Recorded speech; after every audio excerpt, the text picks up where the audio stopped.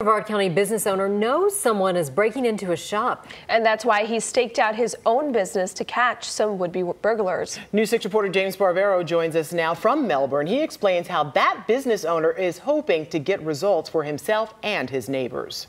As tobacco ages, it gets very smooth. For smokers, a cigar lounge is all about unwinding. It's very relaxing. And if anybody knows about enjoying a 10-year-old Hoyo de Monterey, it's this man. It's awesome. Richard Monroe, the owner of the Smoking Fish on Wickham Road. Cigars are like wine. But at 4 in the morning Tuesday, Richard wasn't using his lounge to relax. My heart was pounding. He was staking out 4 people police say tried to break in. 3 teens and a 20-year-old wearing masks and these gloves trying to pry open the back door. Richard's store to be just another break-in in a recent spree of vape shop burglaries. Every single vape shop in town has gotten hit. So I decided about 2 months ago to start sleeping in my store waiting for them. They tried everything, crowbars, hammers, what a ruckus. And when Richard heard all of that noise,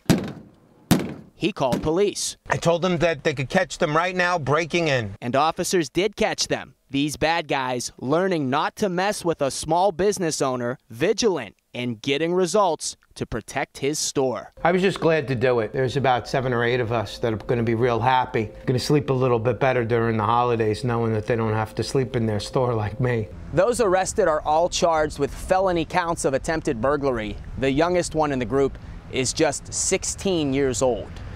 Getting results in Melbourne, I'm James Sparvero, News 6.